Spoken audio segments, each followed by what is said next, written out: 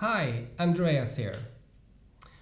I think that getting an NFC chip implant underneath the skin in your hand is a really bad idea. And in this video, I'm going to give you 5 reasons why I think it's a bad idea. But first, some background. As you may know, a while back ago, I had an NFC chip implanted underneath the skin in my left hand. And I recorded and posted a video of me using it at the airport, passing through airport security, authenticating myself when entering the lounge, and also using it as a boarding pass when and before entering the aircraft. I posted that video and it kind of went a little bit viral.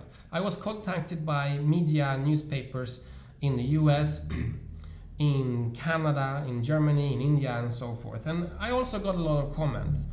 I will post some of those comments at the end of this video and comment on them, or a few of them anyway. That said, 5 reasons why I think it's a bad idea.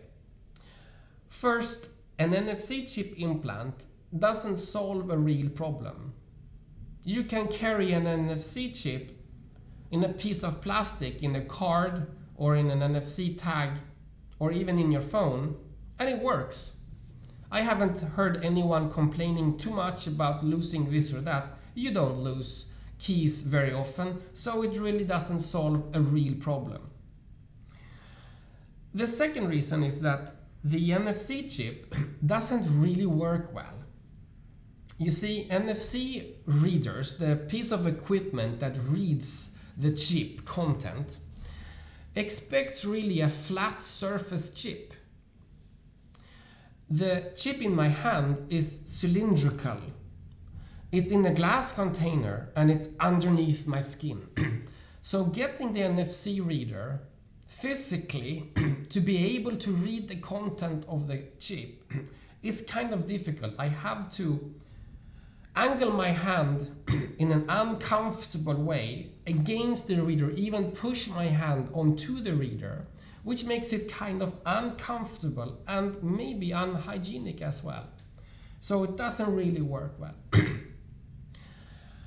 The third reason is that, for example, in the context of boarding an aircraft, getting the NFC reader to read the content on the chip takes much longer time than just reading the paper boarding pass or the boarding pass on your screen on your phone. Takes maybe up to 10 or 15 or 30 seconds longer time. Imagine a full aircraft. The boarding process could easily take up to half an hour longer. You don't want that, and for sure the airline doesn't want that. The fourth reason why I think it's a bad idea is that the NFC solutions between them don't work well. The SAS NFC solution and the bank NFC solution, or the NFC solution at your office, at work, if you have NFC enabled locks, they don't work well together. For example, if I put any data other than my SAS Eurobonus number on the NFC chip, for example, to be able to open the doors at work, when I try and use it at the airport when boarding the aircraft, it doesn't work because it expects the entire chip to be SAS data. Mind you that the NFC chip is just like a memory card. So reading and writing to it is really simple. It should be possible to share one single memory card or one single chip to be used across NFC solutions. But that's not the case today. Probably because the solution designers didn't think of the idea to have a single chip work across different solutions. So in order for it to work, I have to use my phone to format the card or format the chip and then write my office ID to it. And then when I get to the airport, I have to format it again and then write my Eurobonus number back onto it. Which doesn't then make any sense to use it because I am carrying my phone anyway, a device. So why not just use that? The fifth reason, and the most important reason, and it's kind of why I'm a little bit frustrated and irritated with the people who are pushing the use of NFC chip implants, is around the health issues. If the value of the NFC chip implant can be questioned, which I am seriously questioning, why even put yourself in any health risk at all? There is a risk every time you penetrate the skin for infection. That's the case when you implant it. That's for sure the case whenever you want to remove it, because you need to have a scalpel, maybe have a doctor do it, and you're opening up the skin and opening up yourself for the risk of getting an infection. Why do that? I also, like many of you probably, have Googled and found articles alluding to that NFC chips could be cancerous. I wouldn't say that any of the material I've read is conclusive, so I cannot say, and I won't say, that NFC chip implants are cancerous, but just the mere idea or the risk that they potentially could be, and they don't give any particular value to me, why even consider getting a chip implant?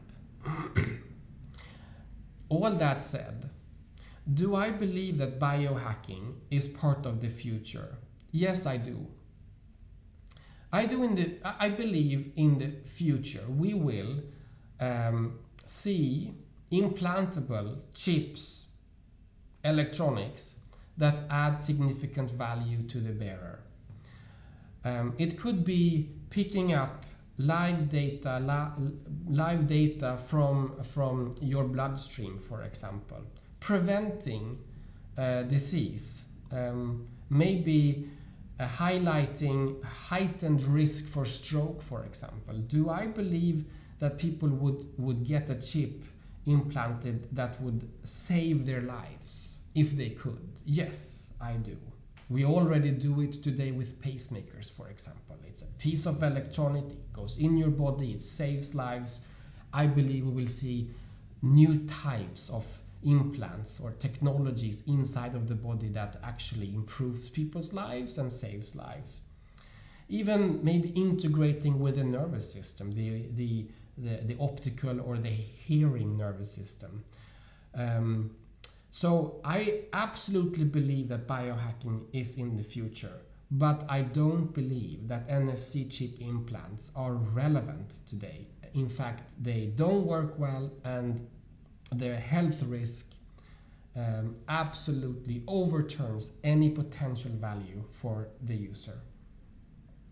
Now, let's look at some of the comments that I received from the video where I use my NFC chip when boarding an aircraft. Alright, so let's take a look at some of the comments I received after posting the video. First from Peter and from Eric. Wow, really interesting, and congrats for being the first. Or cool, what chip do you have? I have the NTAG 216. We have more concerned types of comments from Max and Philip. The first and biggest world and RFID idiot from Sweden. RFID is a Pentagon and CIA criminal slavery politic of European Union's Nazism, or Illuminati came to Europe. Yas and volume dealer is on the same line of thought. How good is to be slave? Slave does not need to have brain. A slave should not think with its head. A slave should be remotely controlled by its master. Or just keep telling yourself you're not a slave, Andreas. These comments, I would say, demonstrate a concern about privacy and integrity. I have two thoughts about that. The first one is more, practical and realistic. The NFC chip, NFC stands for near field communication, near field, which means the chip needs to be near a reader for it to be read or written to.